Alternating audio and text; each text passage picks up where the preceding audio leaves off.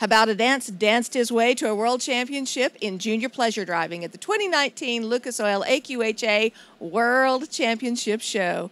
I'm Larry Jo Starkey with the American Quarter Horse Journal, your first stop for AQHA industry news, and I'm here today with AQHA professional horseman Charlie Cole, who just drove Hubbout to his world championship. He sure is cute. Tell me more about him. I think of him as an under saddle horse. Is that how you think of him? Yeah, he for sure started out as an under saddle horse. I broke him to drive well over a year ago. He was a nervous driving horse, so he's really come around, and this year he's really shined in the driving. Well, let's talk about that drive today. It had a few challenges. Yeah, it had challenges because right when we started the class, a corgi dog came running through the middle of the arena. And like I said, he doesn't like noises, and he's really a kind horse, but he was a little worrier. So when the dog came running through, I was like, oh no, this is a bad start. But he actually never noticed it, and he drove really well. Yeah, he really settled down and got into the buggy. Yeah, I wasn't really, from the moment the dog came, he actually was no problem at all, and he's happy.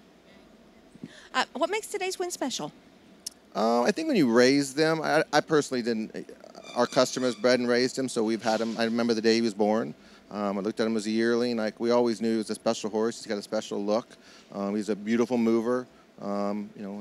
He's just a cool horse. Anybody you'd like to thank today? Well, for sure, his owner, Madison Nirenstein. She couldn't be here today yet. She comes in later in the week to show him. And the Porter family, they raised him.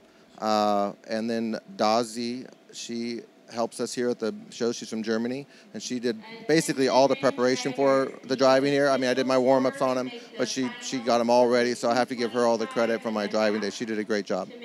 Well, I know you have some more classes, so we'll just say congratulations, and we'll see you soon. All right, thank you very much.